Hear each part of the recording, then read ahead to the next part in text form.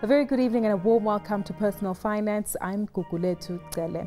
Amendments to South Africa's National Credit Act have come into effect, but what exactly do they mean for consumers? To give us more details, Simone Monty, head of the Consumer Credit and Privacy Law sectors at Hogan, Lovells, and Benay, COO of DebtBusters, joins us now for more from our Cape Town studios. Lady and gent, thank you so much for your time today. Simone, maybe if we start off with you.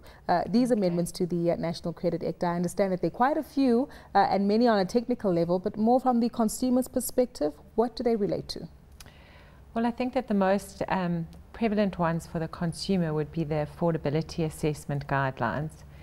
And previously, a credit provider was required to be reasonable in making an assessment on affordability in order to avoid reckless credit on the side of the credit provider and in order to prevent over-indebtedness on the side of the consumer. Now what the new regulations have done is they've included a particular formula and new definitions and a way of actually calculating affordability, which credit providers now have to adhere to. In addition to that, there's certain documentation that a credit provider is now obliged to get to verify information that comes from a consumer. So when you're filling in your application form, very often what one would find is the applicant is not always honest about how much money they're earning, how much money they are having to pay out every month, and what they still owe on their debts. And so certain formulae have been put into this affordability assessment in order to try and minimize any variance between what is said and what in fact is the situation. So there is a requirement in the Act for a consumer always to be honest about what they are saying when they make an application for credit. So as a consumer, you need to be aware that it actually is an obligation of yours to fill in an application form truthfully and honestly. And in fact, that is the only obligation that's set out in the affordability guidelines, which applies to a consumer. The balance of them really apply to the credit provider. So the application for credit and the business processes and procedures behind making the affordability assessment will really change. So it's a very practical change to the legislation.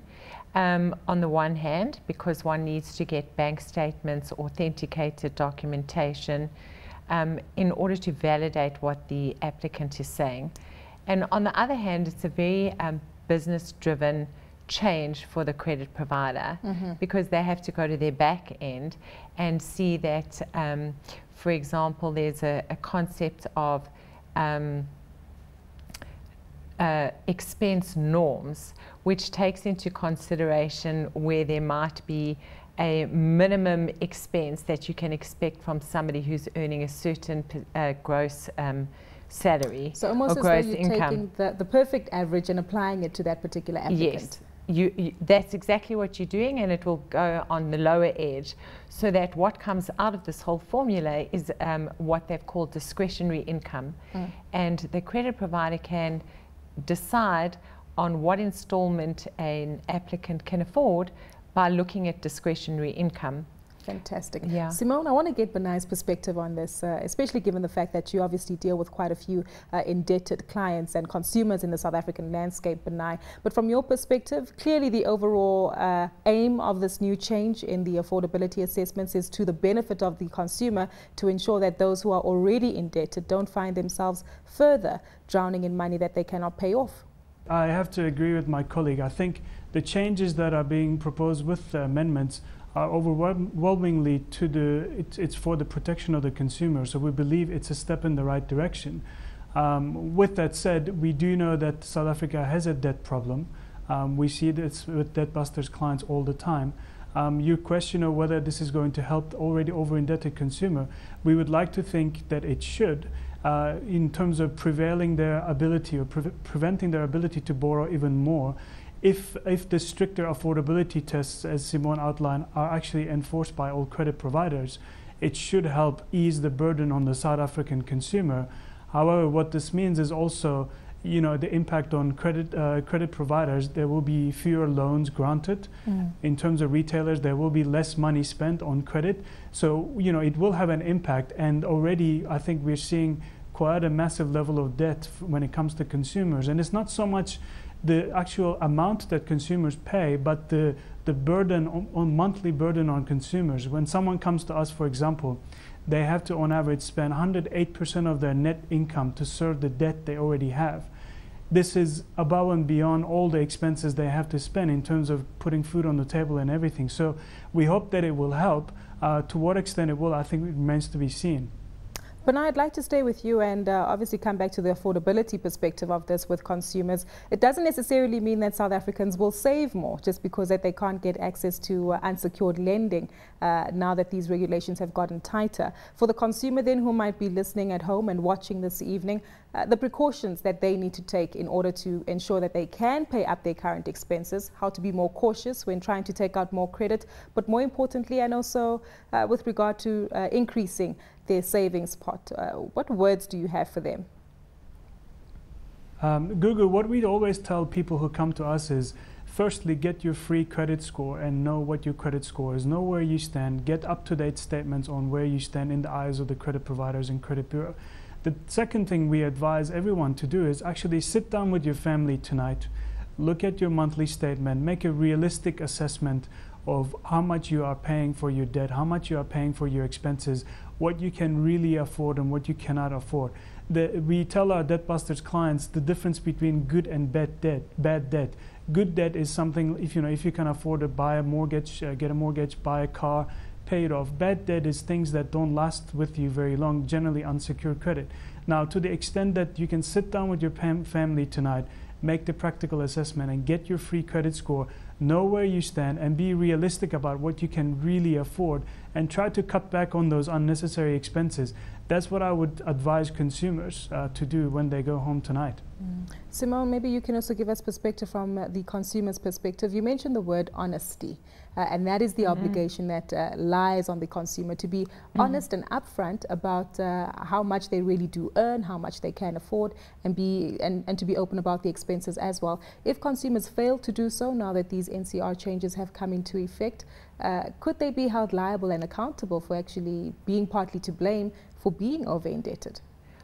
They definitely can be held accountable, otherwise it wouldn't have been put in as an obligation to the Act. So what that obligation will do, if it's contravened, it will dilute their rights in terms of alleging that the credit provider simply provided credit recklessly without taking into consideration all of the expenditure and income and all of the other components of the financial situation of that applicant. So yes, you dilute your rights, and I think it goes together with what's been said already. If you're honest with yourself about what you can afford, then perhaps you'll complete that application form in a much more honest way. Because credit providers are highly regulated, and it has a good effect and a bad effect, because credit is, from an economic point of view, extremely important for the flow of funds in the economy. You know, people need credit for different things. It's always going to be needed. True. Whether you get it legitimately or not will very much depend on how much the regulations clamp down on unsecured credit being granted. Because if you need to pay for your child's education, for example, you're going to find that money. So it is a question of weighing up what's more important, the pair of shoes or the school fees, from a consumer point of view. But from a credit provider point of view, and from a commercial economic point of view, one would never want to completely stop the flow of funds in the marketplace, because credit is always going to be there. We're just hoping it doesn't go underground and it remains at the regulated level, with all of the new tightening up of the laws, because it is going to be more difficult to get credit. And maybe then it is important to decide which credit do you want? Do you want your retail credit or do you want your educational credit? Which one's more important? Exactly. And your credit score is extremely important, and it's for free. The one thing on the credit score that has changed, which will have an effect, is that a credit provider has to have a look at your credit report within 7 days of granting the loan. That is different to how it was before. Mm-hmm. So every 7 days, the information at credit bureaus will be refreshed, because any paid up judgments or adverse information that's no longer adverse will be taken into account. Has to be reported now by all credit providers to all credit bureaus. Exactly. And the credit provider cannot make a decision on whether or not to grant you credit after 7 days. 7 days, within 7 days of looking at your credit report, they must grant credit. Exactly. Or not. Simone, we've said quite a bit, and I wish we could continue with the show for a lot longer, but we have come to that time of the show where we need to recap on some of the takeaways for this discussion for consumers like you and I at home.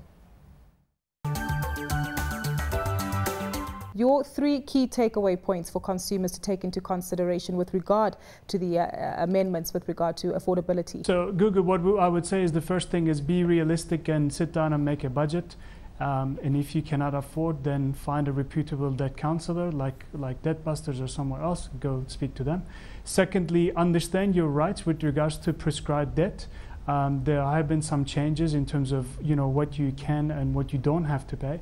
And the third thing is get your credit report. It's free. You have to know what's in there, and it's a life-changing experience. Exactly. So quite obviously, budget, understand your rights, and get that credit report, which you did refer to a moment ago, Simone. Yes. From your perspective, though, what you'd like consumers to maybe understand from a more legal perspective as to what the responsibilities are. Well, I think that legally with the changes, first of all, getting credit is going to be more difficult. Okay, that's one consideration. Your credit report does become important, and it's going to change regularly. And the third thing is you do have obligations as a consumer, even though the credit provider is highly regulated and has got, it seems like, a plethora of things to do. Mm-hmm. You as a consumer must remember that, other than being honest, which we've discussed, when you take credit, the legal obligation is on you to pay back. It is not an obligation on the credit provider to collect. So when you borrow money, you then create an obligation which you have to fulfill. And it's a legal obligation which, if you breach, can have a tremendous effect going forward for a very long time on your credit score and your lifestyle.